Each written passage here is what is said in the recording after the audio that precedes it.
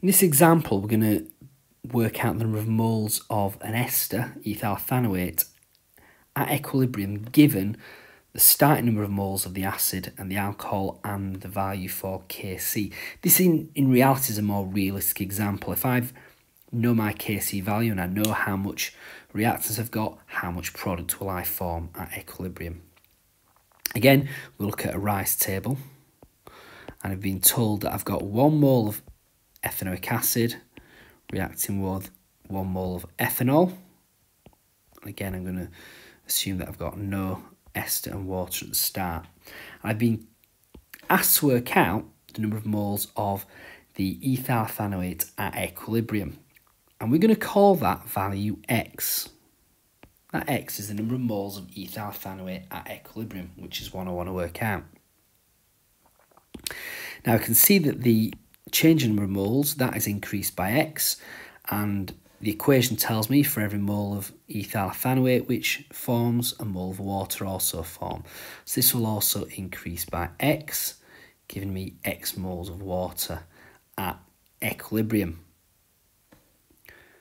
The equation tells me for every mole of ethyl ethanoate which forms, a mole of ethanol must have reacted.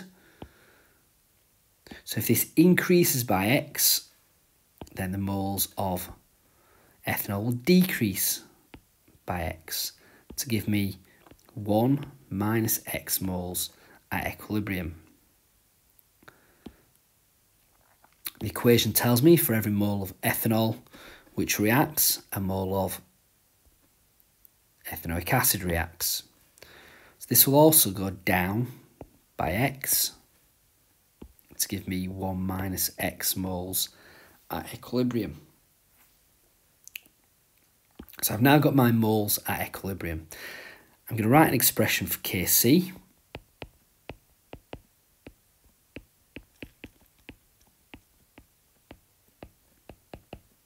which is the concentration of the products or the concentration of the reactants.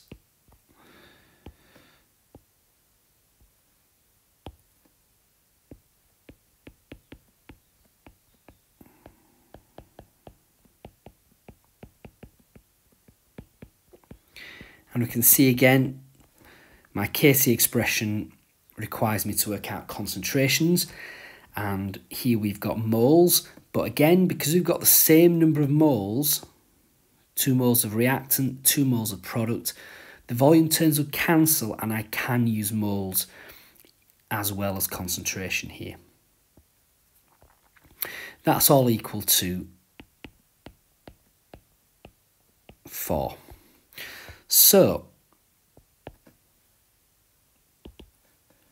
the number of moles of ester is x times the number of moles of water, which is also x.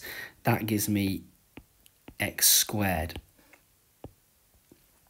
divided by the number of moles of ethanoic acid times the number of moles of the ethanol, 1 minus x times 1 minus x, and that gives me 1 minus x squared. That again is equal to 4. Now, to solve this, we need to solve this for x. It would involve a quadratic equation, but we can simplify this so that is not necessary. If I square root both sides, then that simplifies to x over 1 minus x is equal to 2. And here it's just solving for x, which should be trivial, but we'll go through it very quickly.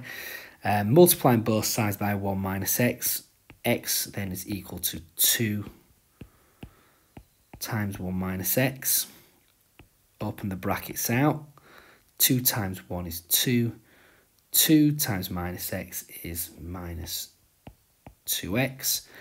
Add 2x to both sides. That gives me 3x equals 2.